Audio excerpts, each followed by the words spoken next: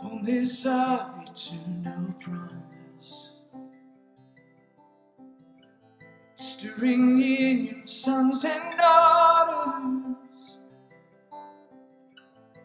earth revealing heaven's wonders. Spirit come, Spirit come. What you spoke is now unfolding. All your children shall be holy.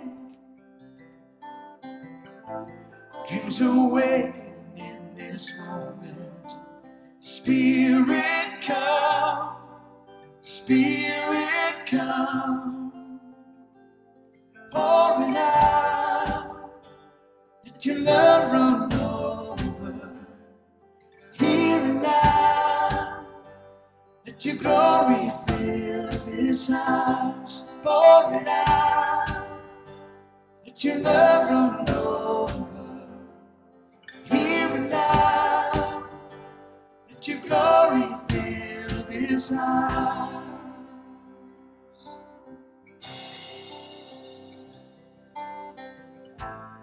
The world awaits your presence, and this power is within us. We will rise to be your image. Spirit come, Spirit come. Pour it out, let your love run over. Here and now, let your glory fill this house. Pour it out, let your love run over. Here and now, let your glory fill this house.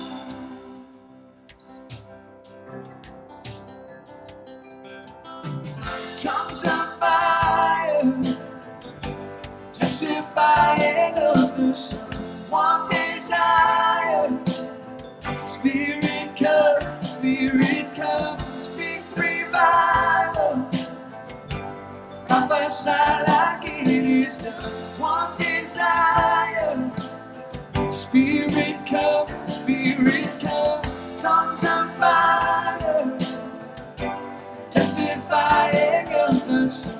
One desire, Spirit come, speak revival. Prophesy like it is done. One desire, Spirit come,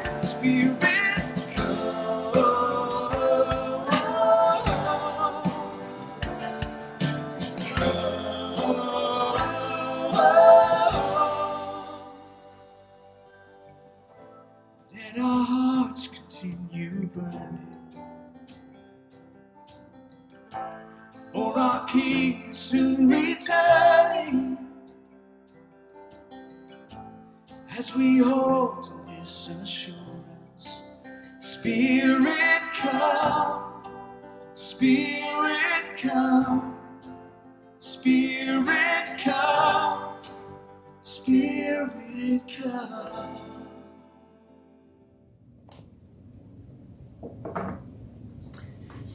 Greetings. I'm Kathy Ingridson, a retired and interim pastor and a member of the World Hunger Subcommittee of the La Crosse Area Synod. Welcome to worship for a season of thanks. This service is a gift to the congregations of this synod from our subcommittee. You may be worshiping for Thanksgiving or some other time in the harvest or hunting season. We're gathering mostly in our homes for worship these days, so I'm starting things off at our dining table here in Onalaska. My husband Tom and I were married in November, many years ago, and we gathered often at this table at his parents' home with lots of family and friends, holidays, and just for regular meals. And this table came to our home when we moved here. Relationships grew and lives were blessed around this table, along with bodies being filled with good food. It's a simple round table in our home, but there it was usually extended to its full size to accommodate the group.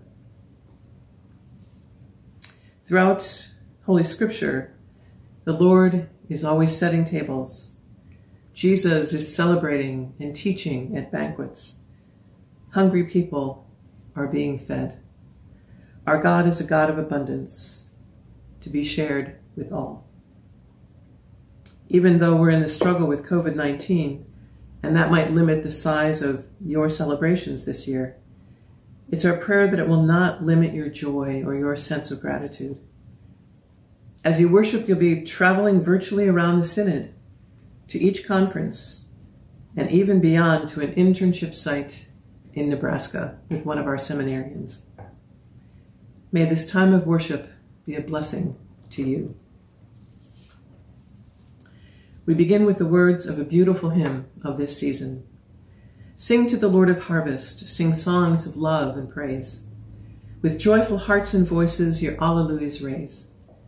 By him the rolling seasons in fruitful order move. Sing to the Lord of harvest, a joyous song of love. Come, let us worship.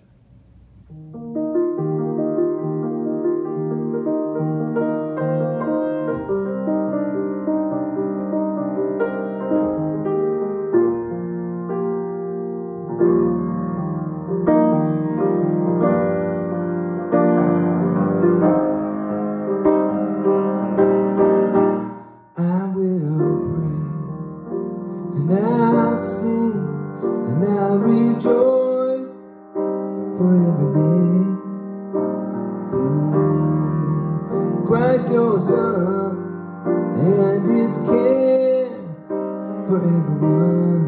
I remember every day to day, and this way to be. I rejoice, for your love is living in this Thanksgiving. When my heart is lonely and my eyes only see the dark and hope fades away, but when I am down and out, God turn me around.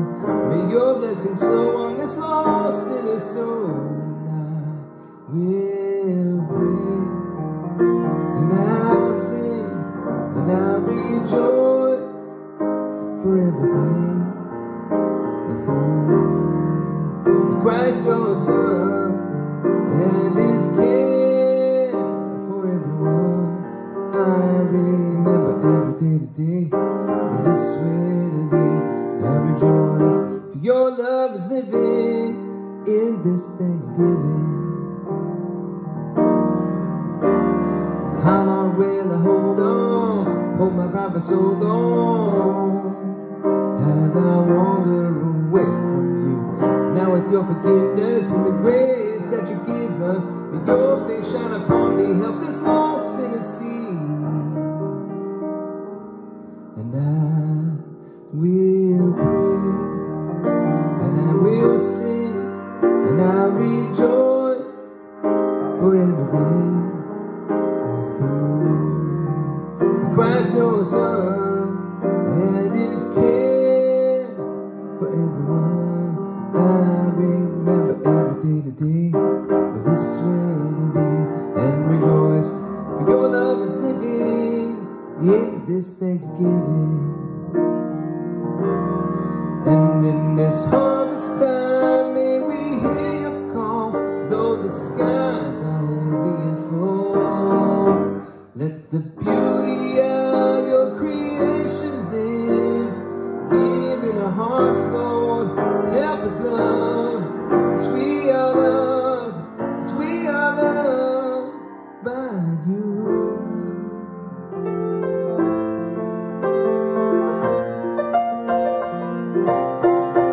I will pray, and I'll sing, and I'll rejoice for everything through Christ your Son and his care for everyone. I remember every day to day, and this way to be, and rejoice, for your love is living in this Thanksgiving,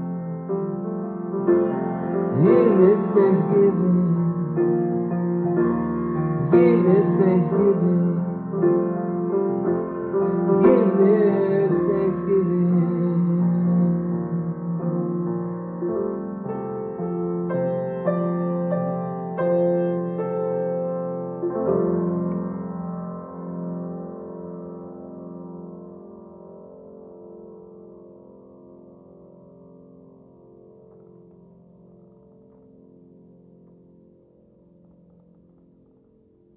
Hello, I'm Emma Grindy, member at Emmanuel in Verogua.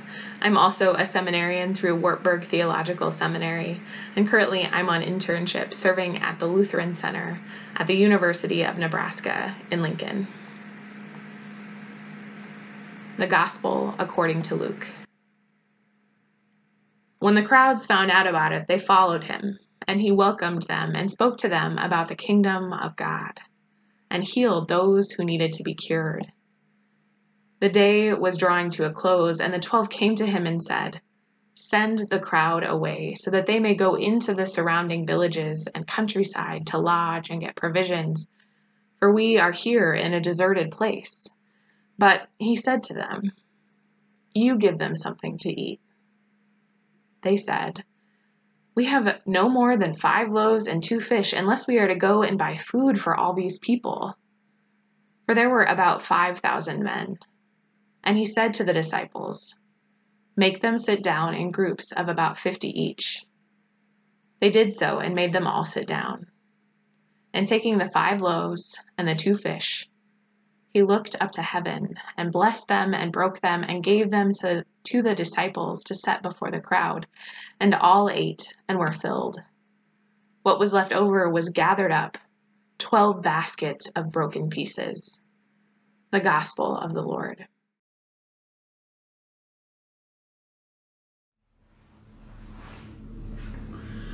Hello, here we are at the food shelf of Trinity Lutheran Church on the north side of La Crosse. It's a good place to go when we're talking about Thanksgiving and hunger. When I get to the food shelves, I'm always thankful that we have so many people who have enough to share. And they have enough to share of stuff that's wanted. In the olden days, when I served a church that had a food shelf, I would regularly be given things to take home because they knew I had a wide taste, and they were pretty sure the clients of the food shelf weren't looking for artichoke hearts. They weren't looking for 60% cocoa chocolates. They weren't looking for coconut milk. They weren't looking for spicy cauliflower pickled relish. But the church staff knew I had strange tastes. In those days, it was easy to address a food drive with, "What do I have on this shelf that I picked up for an exotic recipe, didn't use it all, and probably will never use it again?" Or, "What do I have in my pantry that is so dusty, I really don't want to open it?" Those were the things we didn't need to send. Those were the things that were just a slough off. But hunger's gotten more real in our world, both locally and abroad. Hunger's real enough that we talk about it, and we think about what we give. We share from the part of our pantry that holds cans and boxes of things that we use, that we know people can make a difference with. Boxes that have recipes already on them, and cans that contain a whole meal in a can: beef stew, chili, soups, making it easy to prepare, nutritious to receive, and a gift to those in need. Today's gospel is an interesting story. Jesus has been preaching all day. And in that preaching, he has looked out over the space in front of him and seen a mass gather that's 5,000 men, plus women and children. They've been with him all day, and he's had so much to share. And they've been fascinated. They haven't left. And so it's time for the evening meal. Jesus' disciples go up to him and say, "Look at all these hungry people, Jesus. We are going to send them into town to find some rest and some food, right? We can't feed them, can we?" And Jesus looks at them and says, "Thanks for noticing. You give them something to eat." There's a cartoon that always makes me nervous. 2 frames. The first frame shows the person on his knees, but looking out at the reader saying, "I'm always reluctant to ask Jesus to feed the hungry." And the second frame, because I'm always afraid he might ask me to do the same. We're the body of Christ. We know Jesus, who has claimed us and loves us and leads us. Like the disciples, we know that he's the center of our passion. He's the center of our giving. He's the center of reaching out to need. And we go to Jesus, like those disciples, and say, "What are we going to do?" Last year's statistics had 600 million hungry people in the world.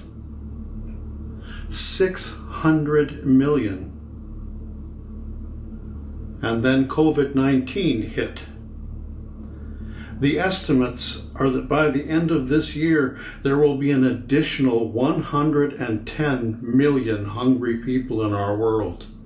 710 million. And we go to Jesus and say, "Jesus, what are we going to do with these hungry people?"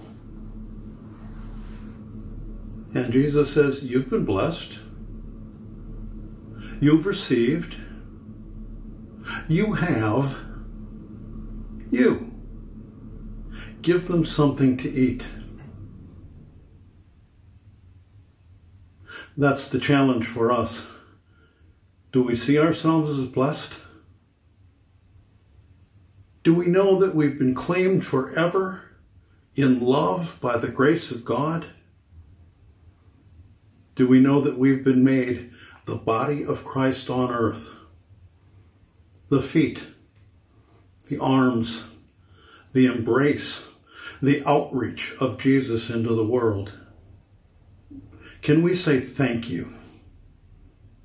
Can we gather in our smaller meals this year with fewer people around the table and still be thankful and still notice the bounty we have? Say, "Thank you, Jesus, for the bounty, the blessings. We are thankful."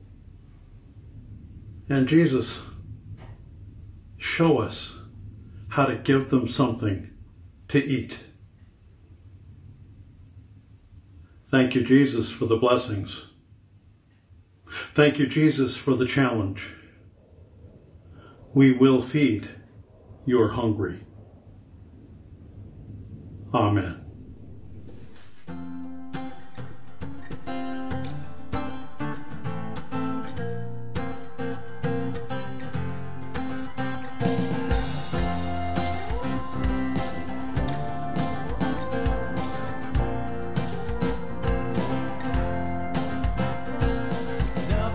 Your God with all your heart, with all your soul, with all your mind, and with all your strength. Love the Lord your God with all your heart, with all your soul, with all your mind, and with all your strength. With all your heart, with all your soul, with all your mind, with all your strength. Love the Lord your God with all your heart, your soul, with all your mind, and with all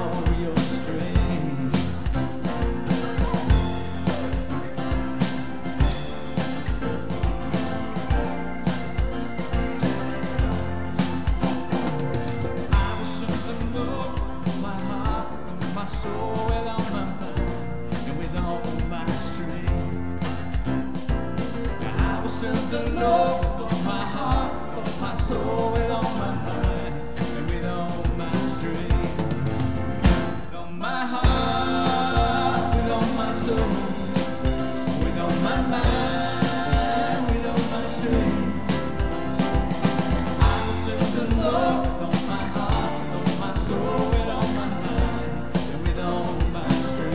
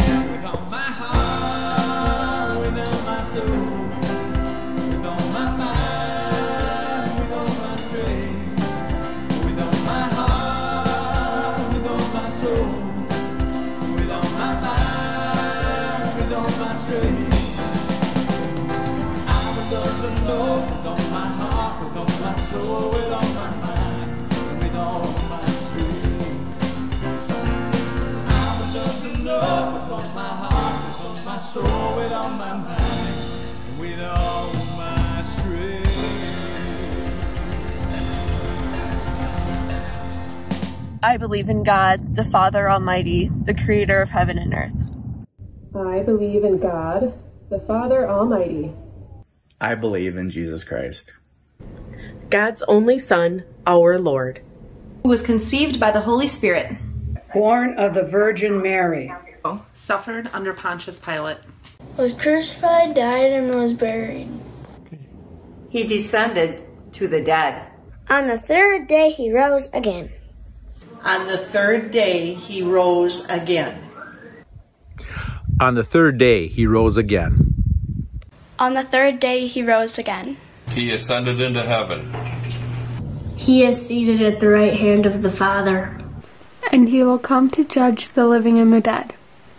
I believe in the Holy Spirit, the Holy Catholic Church, the communion of saints, the forgiveness of sins, the forgiveness of sins, forgiveness of sins, the resurrection of the body, the resurrection,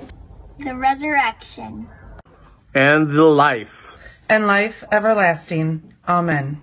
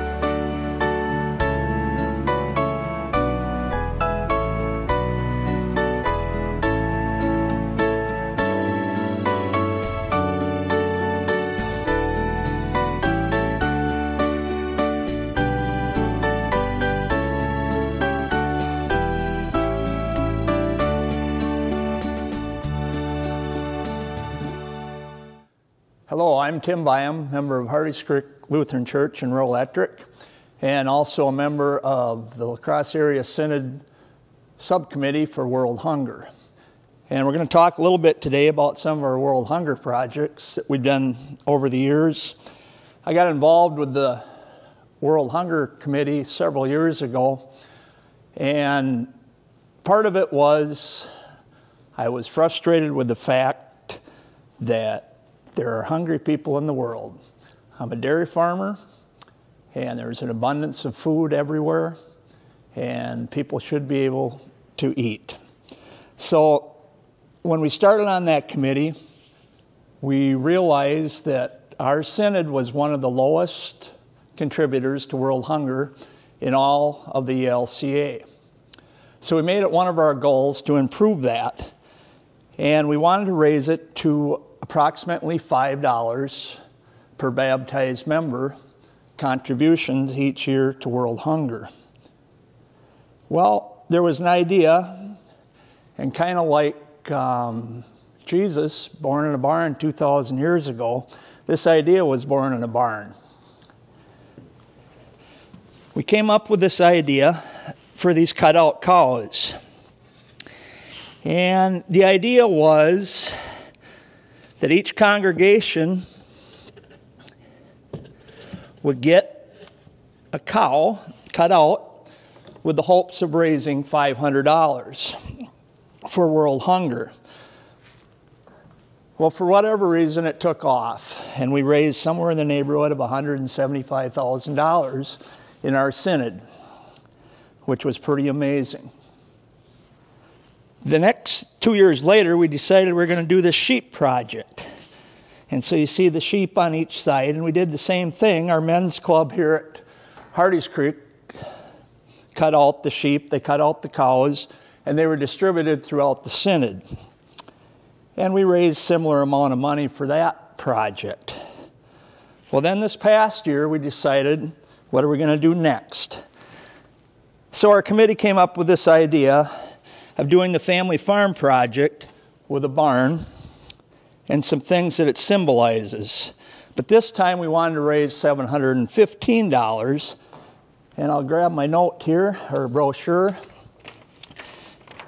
And so each congregation was asked and given a barn to raise $715. And that $715 represents 2 goats, a cow, actually we got 2 cows on here, a dozen chickens, you can see the chickens, and then a couple pigs.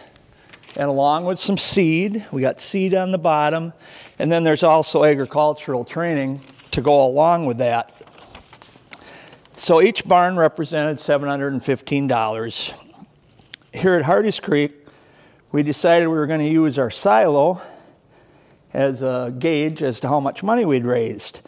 So as you can see, we filled one silo, and then we decided, well, every good farmer needs another silo, so we added another silo. And so actually we're on our 3rd one right now. And that's kind of been our focus for this year. And by next year, hopefully we'll have a Synod assembly again, and then these barns will be brought there and to represent what each congregation has done. So that's kind of the gist, I guess, of the family farm project. And really our goal through all of this, and for the ELCA, is we want to make sure everybody in the world is fed. And that's kind of been our theme, until all are fed. I could give you a lot of different numbers as to how many hungry people there are, and we've made some progress. Our goal was hopefully to eliminate hunger by 2030. I don't know if we'll make it, but we're working at it. Thanks to contributions from all of our churches, lots of individuals, and to each of you that contribute. So our goal really is to make this number 0. And with your help, we hope we can do that. 500 years ago, Martin Luther said everything in the world begins with hope. And so that's our hope, to eliminate hunger. So with that, I'd like to thank you. Any contributions can be made through your church or to the ELCA World Hunger Appeal. So, welcome again to Hardy's Creek Lutheran Church. We have 158 years of history here, and one of the big things we do is world hunger emphasis. And for years and years, that's been an important part of our congregation and the life here. And probably 25 years ago at least, one of our members, Norma Conrad, came up with this idea of an old milk pipeline and put pennies in it to raise funds for world hunger. She talked to Stan Halter, who was our local dairy equipment dealer, and together they got this glass pipeline. And the kids come up here. We like to start them early so that they get this idea of helping people that are hungry. And they put pennies, any kind of change, quarters, dimes, all the way, and they slide to the bottom and make a little noise. And it helps everybody reminds everybody of the hungry people in the world and what we can do to help.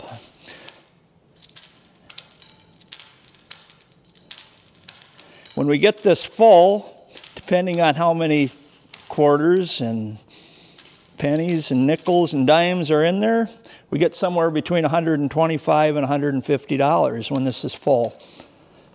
So that's just one more thing we do here at Hardy's Creek to help feed the hungry people in the world. I'd like to thank Tim Byam for coming over today and telling a little bit about the hunger projects that our Hunger Subcommittee has been working on and all of us as a Synod have been working on for the past 6 years or so. This is the time of Thanksgiving, and so we remember that God has blessed us with so much. We remember how in the Small Catechism, Martin Luther said that God provides us with everything we need for this life: food and clothing, home and family, peace and health and good government, and all the things that we have been blessed with in our lives. I love what it says in Psalm 100. Make a joyful noise to the Lord, all the earth. Worship the Lord with gladness. Come into his presence with singing. Know that the Lord is God. It is he that made us, and we are his. We are his people and the sheep of his pasture. Enter his gates with thanksgiving and his courts with praise. Give thanks to him and bless his name. For the Lord is good. His steadfast love endures forever, and his faithfulness to all generations. Even in the midst of the pandemic, when life seems so challenging and difficult, we still continue to give thanks to God for all the blessings we have received in this life. And in return, out of gratitude for all that God has done for us, we in turn give back to help others here and around the world. I want to close with this. In the words of a German mystic named Meister Eckhart, he once said, "If the only prayer you ever said in your life is thank you, that would be enough." Happy Thanksgiving to all of you in the La Crosse Area Synod and beyond.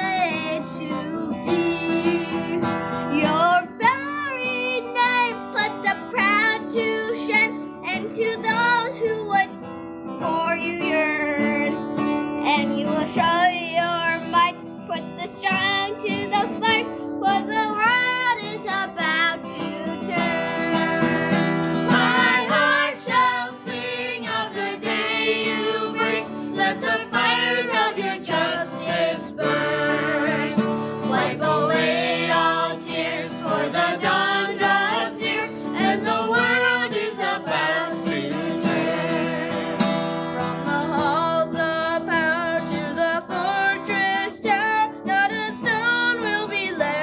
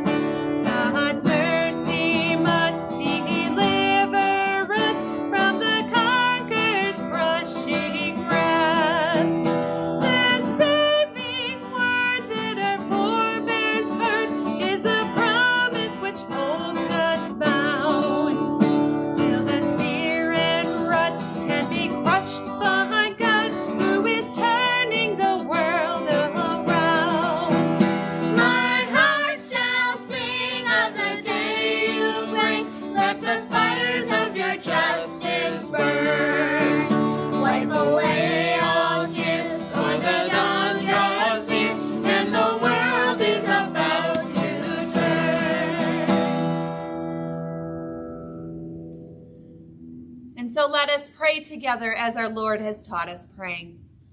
Our Father, who art in heaven, hallowed be thy name. Thy kingdom come, thy will be done, on earth as it is in heaven. Give us this day our daily bread, and forgive us our trespasses, as we forgive those who trespass against us. And lead us not into temptation, but deliver us from evil. For thine is the kingdom, and the power, and the glory, forever and ever. Amen.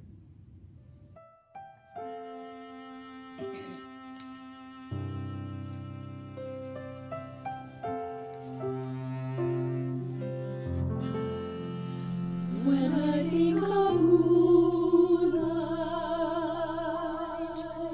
and the starry hosts that fill the sky, the brilliance of the sunshine, its light and all the warmth that it provides, I think of you, your reflection in creation. I think of you, so much beauty in your word, and yet you think of me, and know my greatest pain.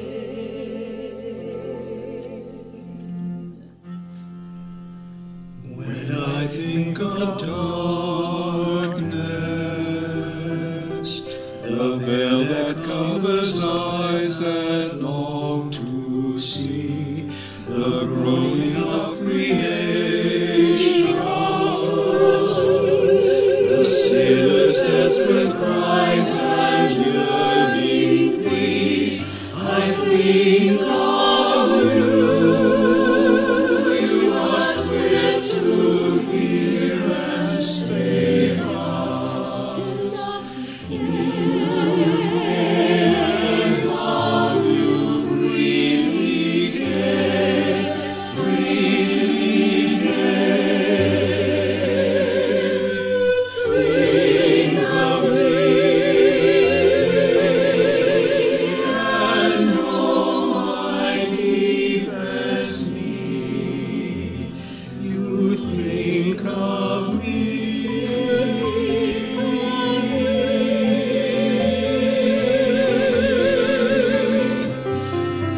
When I think of heaven, all the sights and sounds around your throne, all the saints together, the joyful praise and words you call your own, I think of you. I think how majestic and how glorious you are, the bright and morning star, and yet you think of me, you think of me and draw me close to you. How amazing that you think of me.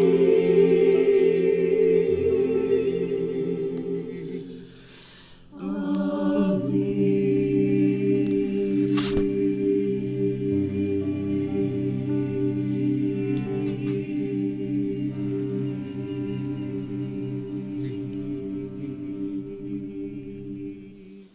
We close this service with words from the letter to the Colossians, chapter 3, and the final verse of that beautiful Thanksgiving hymn.